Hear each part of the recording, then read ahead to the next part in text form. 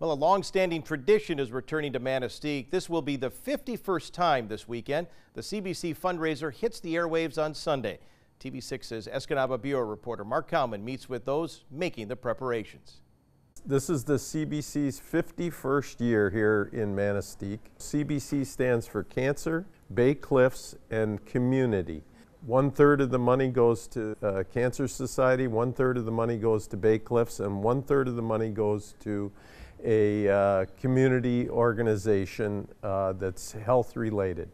This year's organization is the Beacon House. But part of what makes this fundraiser great is that it doesn't just take place in one day. Events have been happening throughout the community in the weeks leading up to this Sunday's main event. One of the most popular fundraisers is the auction, and all of the items up for bid are on display at M-Bank in downtown Manistique. Richard Ketzik is one of the founders of the telethon and will once again be working at this one. Had no idea that when it started out, the three of us got together with the radio station at WTIQ. They say they've done it all 51 years.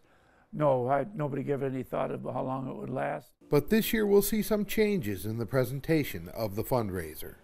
We won't be televised this year. We'll be just on the radio.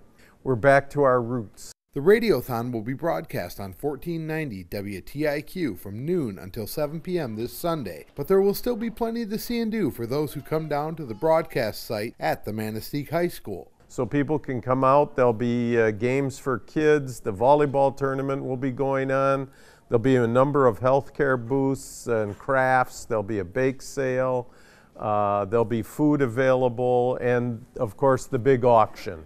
I think it's been so well accepted by the community, and that's what makes me happy.